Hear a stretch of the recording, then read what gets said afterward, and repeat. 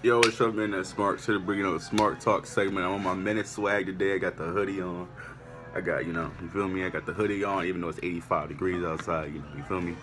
I gotta support the bros. You know what I mean, next time I'm gonna have like the video's gonna be turned, so it looks like big. So I'm gonna have a snapback on. It'll be lit. Anyway, let's get into Smart. So let's get into the news. This is a little bit a better week than last week. Last week was a terrible fucking news week. Let's get into it. Where do I want to start? We have a whole list of things to fucking talk about. Let's start with the big news. Well, one of the big news stories of the week. And I'm trying to shut the fuck down. What the hell is this thing?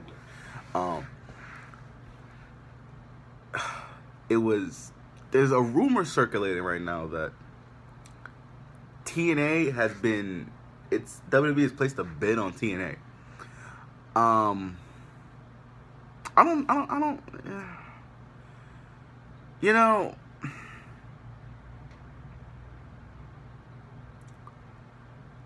I don't know how I feel about that. WCW was bought out by WWE. It had a whole heap of fucking talent that you could bring in and be top guys over there. But if you look at WWE right now, TNA right now, and if you were to take that roster and put it on WWE television, how many of those guys would be successful? How many of those guys would be top stars over here? Well, in WWE, not over here, but in WWE. You have Broken Matt and Jeff. You have Aaron Rex. You have Lashley. You got Mike Bennett. You got EC3. I'm struggling to find more names. Cody Rhodes possibly on the way there. It's a lot of guys over there that left WWE for specific reasons. Wade Bear might be going over there too, but it's a lot of. Oh, I know Bear's going to ring along. But it's a lot of reasons why niggas left there, and if you just take them and put them right back on WWE, how would that work? I don't know if that'll necessarily work. I don't know.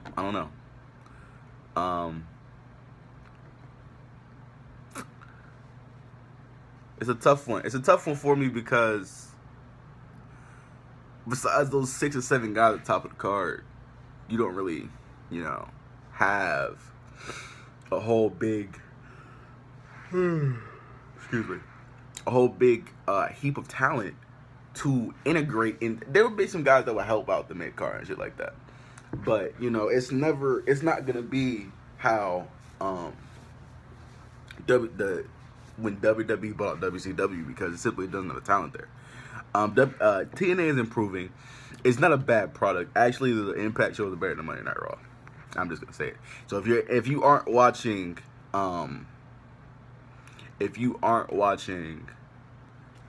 TNA Impact and you're watching fucking Monday Night Raw, you're actually cheating yourself. So I guess it could help with, like, so we don't have 5 matches on a fucking 2-hour pay-per-view. But it also is like, that wouldn't help a lot of these guys in the long run. It wouldn't help a lot of these guys in the long run because they just left there. Like, why would you want to go back? I personally don't think it'll happen. That's just me. I don't feel like that WWE. The only reason I would want this to happen is so that WWE can get the TNA video library, and then they can start mentioning the guys that came from TNA on the program. It's just like they just say, oh, they've been seasoned veterans, and never mention what they did in TNA, which was a hot promotion for a long time. And also our video library is very extensive and has lots of shit. Like back in the glory days of TNA, would be great to see. So I could,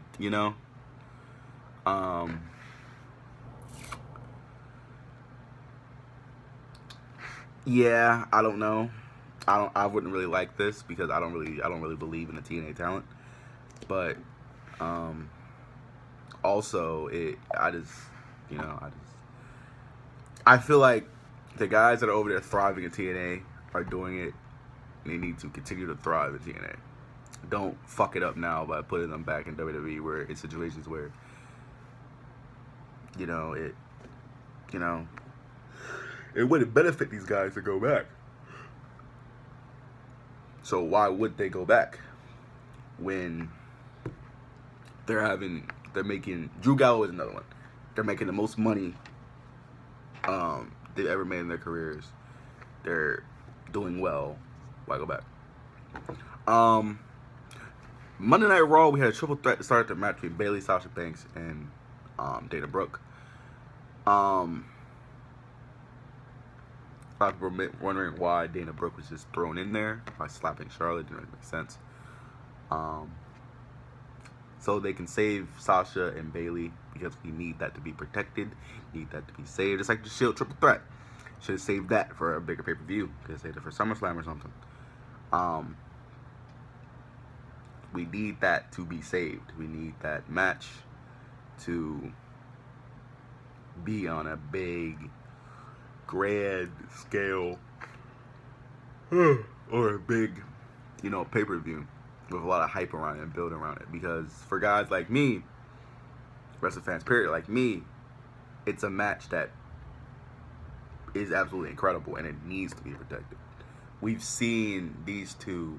You see it just in the triple threat match where they both were in the ring. It's the hype the crowd got. And, it's important. It's a big match and both these girls can absolutely, they have amazing chemistry in the ring. And it helps. And we need matches like that. We need to have these big matches. That's like the protected AJ Styles versus John Cena and then just throw it on a fucking Monday Night Raw, They protected that match. And, I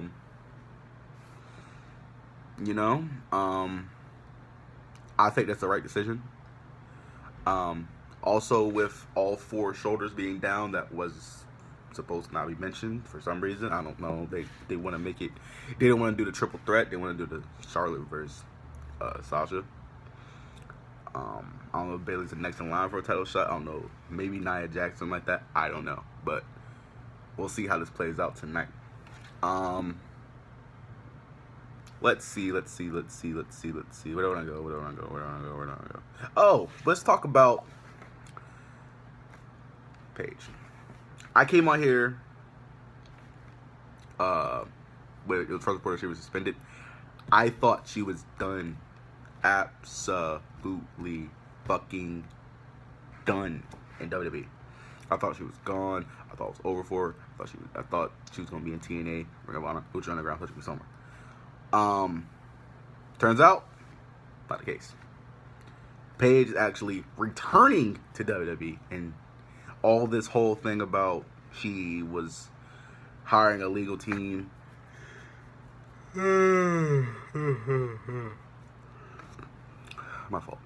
That she was hiring a legal team, and she was getting a whole gang of fucking lawyers to sue the shit out of WWE and all this shit. Turned out to be not the case. She was in Texas with Alberto Del Rio at the time of her scheduled drug test, and yeah, she couldn't get there in time. The sample was late. She was suspended for 30 days. Yeah.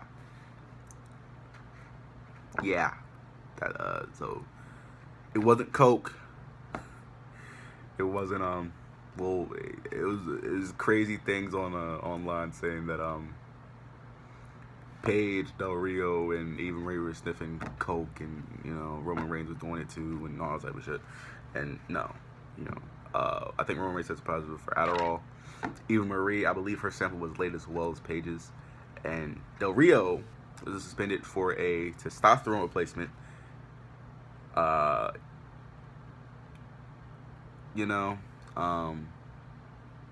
He tested positive for he had an elevated testosterone level, which of course hints at a performance enhancing drug. He did also fail a steroid test, so they're right there. He's all he looks like he's in the best shape of his fucking life. So I don't understand why he would choose now to do that. Maybe that's something he was doing before. Who knows? Who fucking knows? I just wish that I wish all these people the best in their careers. Eva Marie is a great fucking heel, and I'm ready to see that interest back. Hopefully she comes back on Tuesday. There's also news that she might not be coming back immediately after her suspension. She has a movie role coming up soon. Either she will be doing that movie and then coming back, or either that, or she will come back for a short period of time and then leave again. Who knows? Yeah. For all the Emma fans out there, she returned at a live event as a special guest referee for every other woman on the Raw roster in a 6-man tag, heels versus faces. And returned as special guest referee. Hopefully, she shows up Monday Night Raw, and you know, maybe she puts herself in the title picture. You know, maybe Charlotte's out there talking, and you know, she just comes out, and you know, Dana Brooke looks all surprised and shit, and she like just stands in the middle and looks back and forth, and who knows? That's how I would do it. Maybe put Emma and Bailey against each other. That could also fucking work. That could fucking work right there. Actually, fuck said before that. Yeah. That you know, it's great to see Emma back. She's definitely very talented, and we definitely need more girls on this roster. Period. It's getting to a point where there's nobody. And we definitely, I would maybe let's start go to SmackDown because they kind of need it, but that division is kind of getting, you know, its tiers, and you know, we're familiar with it. It's been built very fucking well, way better than Raw's. Raw's is a fucking old jumbled up fucking mess, but mostly because of Sasha Banks' injury, but still, it's all fucked up. Yeah. Jack Swagger saw off Monday Night Raw, did a little interview saying, "It's no secret," Tom Phillips says, "it's no secret that your Raw contract is coming close to an end." Why the fuck would they have drafted him and put him on a fucking 2-month? What the fuck? Since that, whatever. And Jack Swagger just looked at him and said nothing. SmackDown Live Tuesday night. Jack Swagger, Baron Corbin, and Apollo Crews were supposed to have a match. Ended up in no contest as Baron Corbin fucking decimated Apollo Crews outside the ring. Jack Swagger comes out and says, "You don't know Jack. Forget everything you've ever thought about me, and everything's gonna be fucking different now." He didn't say fucking, but everything's gonna be different, and blah blah blah. A whole bunch of mumbo jumbo. I don't give a shit about. I'd rather see Jack Swagger fight. I'm tired of his fucking lisp. Pisses me the fuck off. You know, he's supposed to get a solid push. You know, Jack Swagger is a talented in-ring performer, so I'm for that. You know, if you want to give him a push, it's fine. Put him in the mid card. I don't know about him taking the title off of Miz. I don't know if he's gonna be a heel or a fucking face. I honestly don't know what the fuck. I guess he's a face. The last feud I have of him was against Del Rio, so I don't know. Maybe he could give Miz a good match, but I think they're gonna do the Miz and Ziggler thing again, which I also have news on. I'll talk about that in a couple minutes, but I don't know. I don't know what the fuck they're gonna do with Jack Swagger. Hopefully he gets a push. He's a 2-time world champ, isn't he? I I think so. Hopefully, they can bring some belief back in him, push him back up to upper echelon, upper tier. I mentioned Miz, and we'll talk about Miz now. Miz isn't fucking going like. This is more like there really isn't any news on this just yet. I'm sure there'll be some breaking this week, this upcoming week, but Miz isn't leaving fucking SmackDown Live. Like, there's rumors going around that SmackDown's getting the cruiserweight division, and a lot of people think that they're going to trade the whole cruiserweight division for fucking Miz and Intercontinental. That would make the cruiserweight division look so fucking bad. It would kill it. It would kill it. If you trade 10 fucking guys, a whole fucking division of wrestlers, for one guy and one championship, you know how bad that would make the cruiserweights look? Do you know how that would fucking bury them? We use the term bury a lot. That would bury them. That they would look so fucking weak and disgusting and awful. It wouldn't be worth it to have matches. I feel like they're just advancing this Daniel Bryan and Miz storyline, which is fine, all good. It's one of the best things in this company going right now. In regards to the cruiserweight division, rumors are circulating that Jack Gallagher, of all guys in the cruiserweight division, not Cedric Alexander, but Jack Gallagher is getting a push on the towards the top of the cruiserweight division, and he could possibly be facing neck is cramping. Could possibly be facing the new cruiserweight champion, TJ Perkins. Of course, we all know TJ Perkins won the CWC tournament after defeating Grandma Talik in the final to become the WWE's first. There's no the lineage of the title is going to now. It doesn't go back to 2007. Hornswoggle is taken off the books as a fucking cruiserweight champion. Thank God. TJ Perkins is the first WWE Cruiserweight Champion. I'm all for it. TJ Perkins is a great in-ring.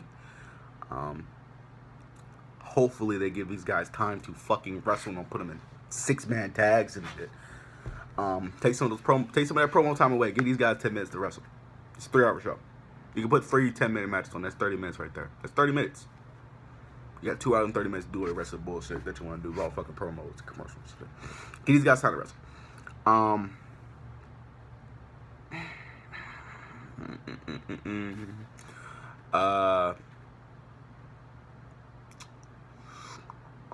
Also, while we're talking about CWC, it was seen, Kalisto was seen there at the CWC finale alongside Rich Swann, Jack Gallagher, Sasha Banks, am I listening to somebody? I don't think I'm listening to anybody. Yeah, he was seen with them. Kalisto is dealing with a back injury currently. That's why he's not been on SmackDown. Hopefully he heals up and returns. I hope this is another one of those brand trade where he goes to Raw, because he'd be better suited with those guys that are doing the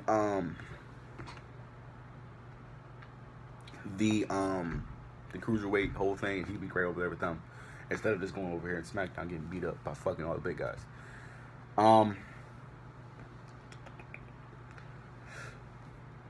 That's all about Kalisto, man. I don't really have much on that. I just know that he has a back injury.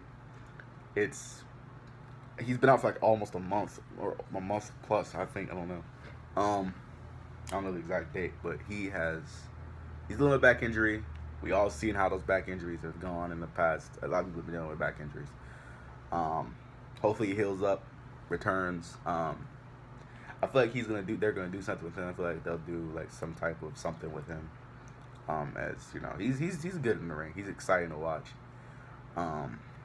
Hopefully that leads to great things for him, and we'll see him back on SmackDown soon. All you AJ Styles fans out there, like me, as of today, AJ Styles is expected to have a lengthy title run. I'm not expect to drop it anytime soon. The company is over the moon with AJ Styles. Everybody thinks that Cena's been promoting this 16. This he wants to get the record for the most title reigns, and he'll get it. He'll get it, but I just don't think it'll be right now. Yeah.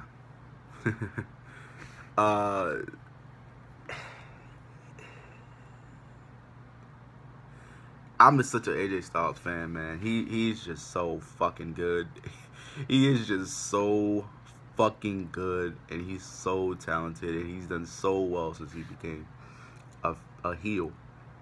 And something I didn't really think that he would really succeed as a heel. I didn't think he could do it.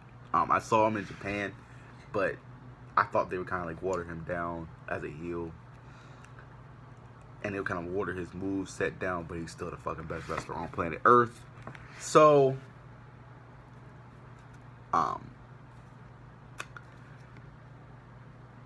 he can do anything he needs to. Anything he fucking needs to succeed. Any heel, face, tweener, doesn't matter. He can do it all. AJ Styles is the fucking best in the company. He is also going to be your WWE World Champion for a very long time, folks. Well, it's that time of the year. This yearly rumor of the Shield every single year since they broke up. Actually, more than every year. Every 4 or 5 months, it's a rumor about the Shield reuniting, or a possible Shield little reunion spot or something like that.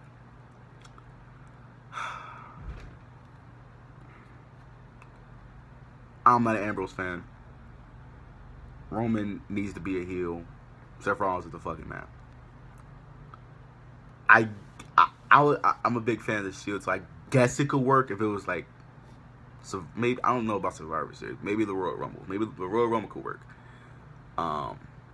They're all clearing house, and then, you know, just randomly, they're all in the ring, and they clear house, and they just look at each other and all put their fists in the ring, and then the whole crowd goes fucking ballistic. You know, it would be great, but I just heard this too many times. I heard this before the brand split up, that the Shield's gonna get back together and they're gonna be blah blah blah and blah blah blah, and you know, they had the spot last year. I forgot what match was it.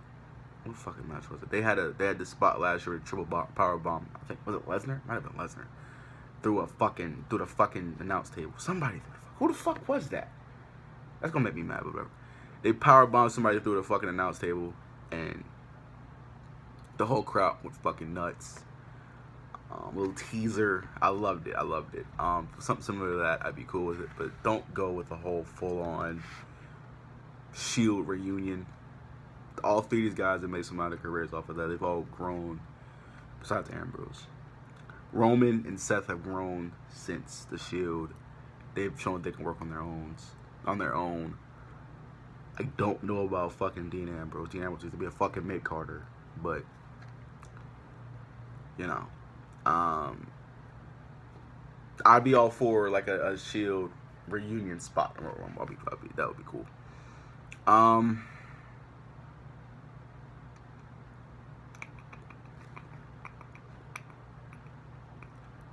I think that I'm gonna close this out with some Shelton Benjamin news.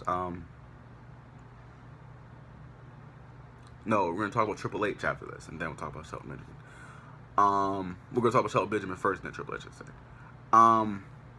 Shelton Benjamin underwent successful surgery on September 7th. He's expected to take 6 months to recover.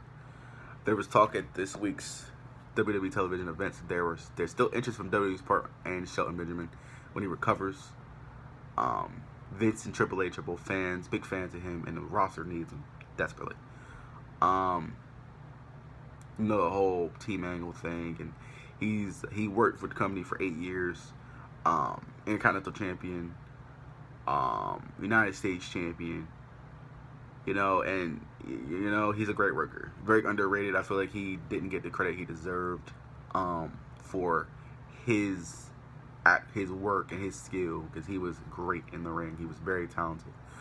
It would be great to have him back. It would be great. Hopefully he does come back. Maybe around like March, maybe like WrestleMania or something like that. Maybe night after WrestleMania he could return, something like that. But 6 months to recover, that unfortunately means he won't be in the Royal Rumble, unless he heals like John Cena. You know, but I hope all the best for Shelton Benjamin. Hopefully he returns healthy and better than ever, because the roster needs you, buddy. Actually, you know what? Let's talk about Randy Orton. Let's talk about Randy Orton and his in-ring status.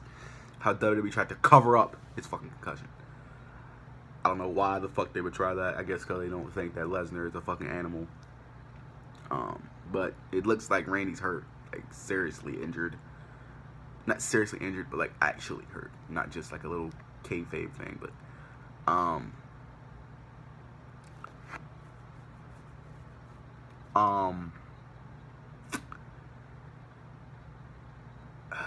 let's see. I don't know.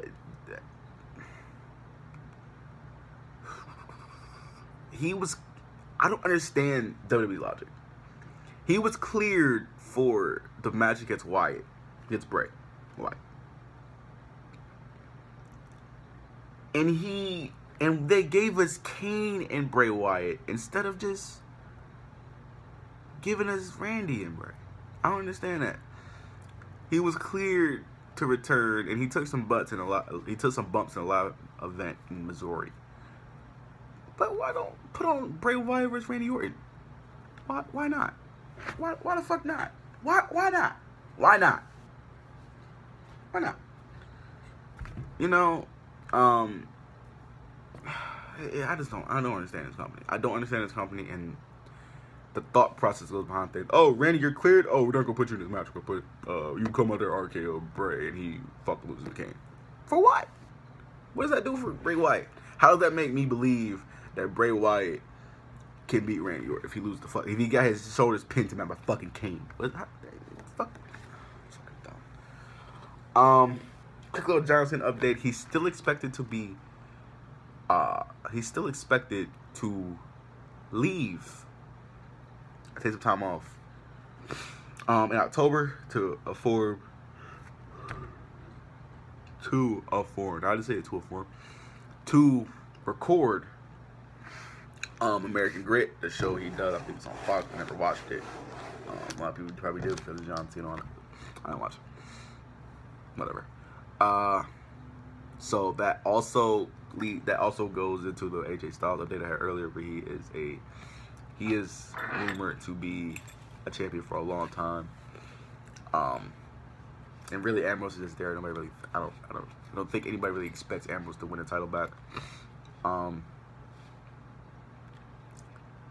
Poor Dean. You know, if you know, they need to turn Dean heel. Honestly, if Dean becomes a heel, it'll all work out if he becomes a heel. But right now it's not working for Dean. But Cena is still rumored to leave in October. Hopefully, he gets that done quick. He comes back. He made AJ Styles fight over the title and him for somebody, you know, something. John definitely puts asses in seats. He's definitely improved as an in-ring performer.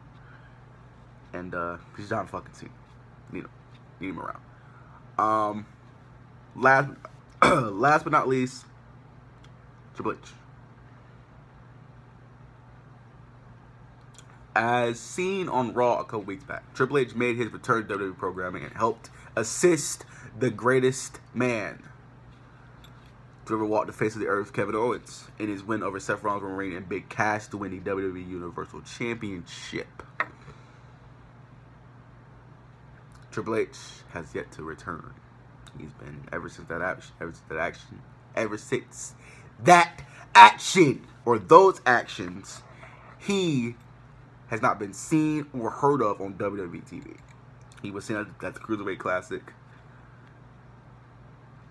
giving out the title, but Triple H, well, Paul Levesque, the executive, you know, that guy, backstage guy, that guy is totally different from WWE, from Triple H in-ring character. We seen Becky Lynch post a picture of them two. That's different from Triple H being out there in the ring. I hope you understand that, because Triple H just does so much. You know, the guy shows up at NXT events and says, "We are NXT," and takes all these pictures of all these NXT guys and girls when they win the titles. That's not the guy that we're looking for to appear on Monday Night Raw. What we're looking for is the game. We're looking for Triple fucking H. We're not looking for Paul Levesque, the wrestling, the executive. It's two completely different characters. It's WWE has made that and it's shown that, and I like that. I do like that. So it's not like Triple H had to fucking disappear off the face of the earth when he's not, you know, when he's not around.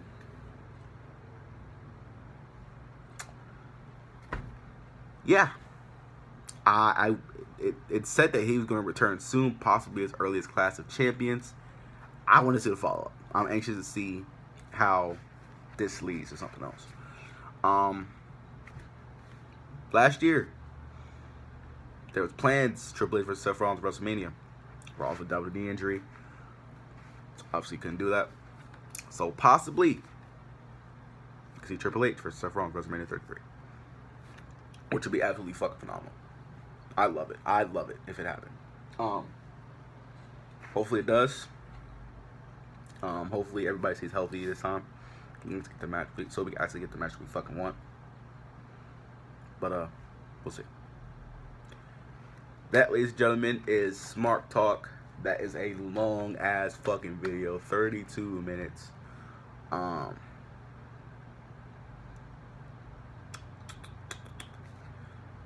I'm gonna go make some breakfast, 'cause I'm hungry as shit. Raw's on tonight. I believe the bro Mez or Biggs got you tonight on the live tweets for that, because Monday Night Football's on and the Philadelphia Eagles play. Sorry. Which means I'll take over for SmackDown tomorrow. And whichever one doesn't tweet Raw, tweet NXT. Well, only NXT, no CWC now. So they'll tweet NXT. Yeah. We have to find something else to do on Fridays. So because no CWC, we need that day to be filled with something. But yeah. That, ladies and gentlemen, is SmarkTalk. Thank you for watching. Like, comment, subscribe. If you got any news and rumors that you want to put direct towards me, tweet them to me at Chuck the God. It's, you know, or at Internet Smarks. When you got anything you want to talk about with us, we're here to talk about it. Thank you guys. I'll catch you guys next time. Make sure to follow us on Twitter at InternetSmarks1 for all news, rumors, and updates for everything WWE, as well as live tweets for all WWE programming.